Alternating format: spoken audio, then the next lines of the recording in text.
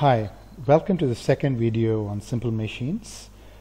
In this video we are going to talk about two terminologies. One is mechanical advantage and second is velocity ratio.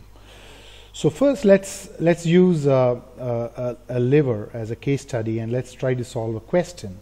So the question is as follows.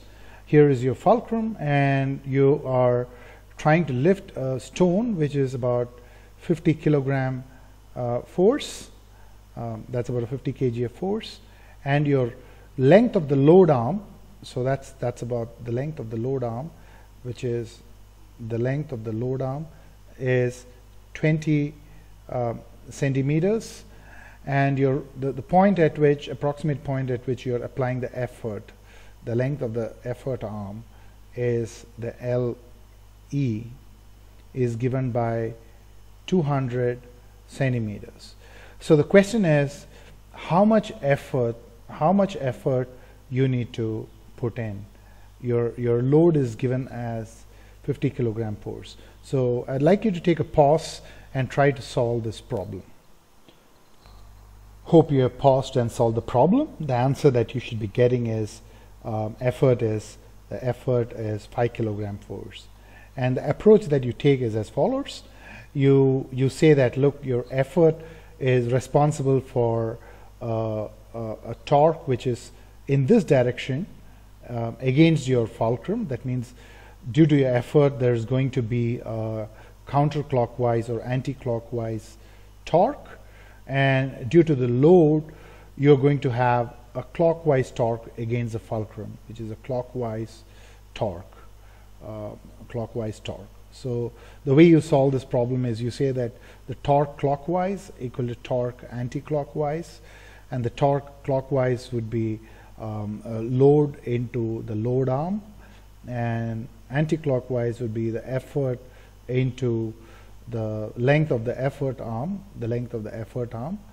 and you will get load by effort is equal to the length of the effort arm by the length of the load arm, and that's equal to length of the effort arm is 200 divided by 20, that's equal to 10. So which implies your effort is equal to load by 10, which is 50 kgf by 10, that's equal to 5 kgf. Now note that your effort is 5 kgf for balancing the torque. So of course you're going to put in a marginally greater effort than the 5 kgf which you have got here, but you get an idea of how you'll be able to calculate the effort with the fundamental principle of equation of equilibrium, and then you say that, okay, I have to put in a little bit more effort than what I got. So this quantity L by E that you have got here, which is a quantity of L by E, which is equal to LE by LL, so which is L by E is equal to LE by LL, is what we call as the mechanical advantage. So in this is mechanical advantage. So in the previous example we got an MA of 10. So MA greater than 1 implies that you're having an advantage, which is you're applying less effort, or we call it a force multiplier,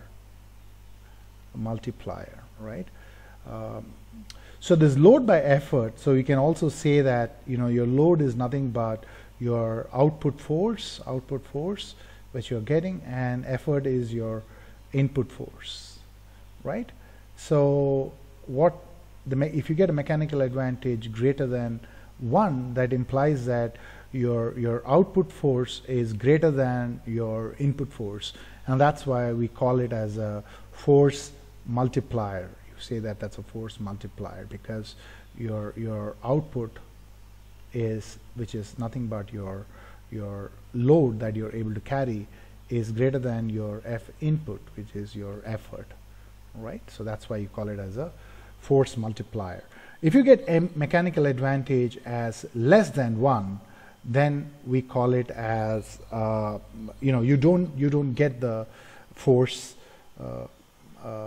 multiplication, right? Your effort would be greater than load. That's what it would mean.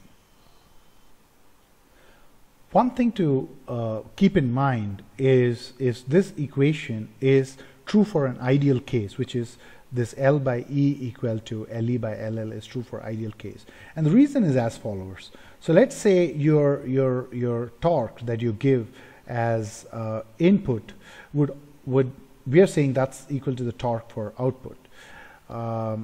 And usually you have to give a little bit more input torque than the output torque, or because of efficiency, there would be some loss of efficiency, etc.